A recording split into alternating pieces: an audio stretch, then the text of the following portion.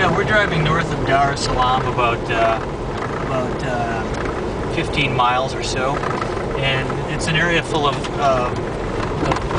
small villages scattered across various hillsides and hilltops.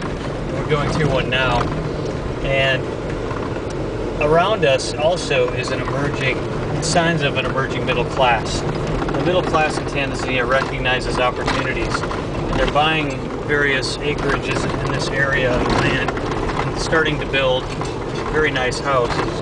Often it's only for investment purposes, and sometimes it's the idea is that they'll live here when they retire or in the future. But when you look across the countryside, you can begin to see a lot of these new homes. Another sign of the emerging middle class is that the roads in Dar are incredibly full. When we look at who's behind the wheel, it's mostly Tanzanians. So the number of cars in Dar, I just read the other day, increases about 20% every 6 months. So when there's very few roads being built, it's leading to a huge congestion problem. But on the bright side, it's a sign that more and more Tanzanians can actually afford a vehicle, which is a good thing. The good news about Africa, which frequently doesn't get out in the papers, is that there's about 20. Here's a good indicator. There's about 20 public equity markets now in Africa, and over the last 4 or 5 years, of the top 10 performing markets in the world, at least 3, sometimes up to 5, have come from Africa. So it's a very interesting time in terms of emergence from what they call a frontier market to an emerging market. The kind of companies that are starting to grow beyond what any other company in the world would ever be able to grow is cell phone companies. There's over 300 million cell phone users in Africa now, and in a population of roughly 900 million.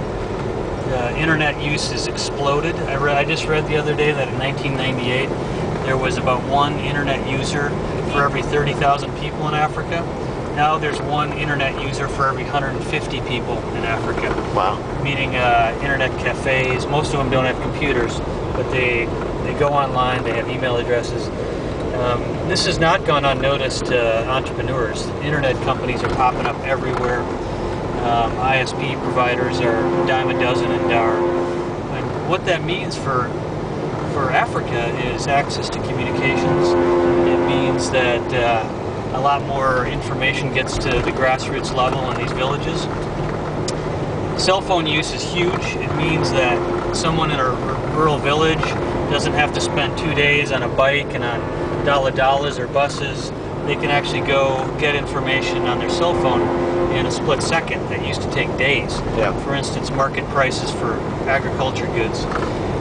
For instance, going to find the guy who has the 1 truck in the area to pick up your vegetables that you want to sell.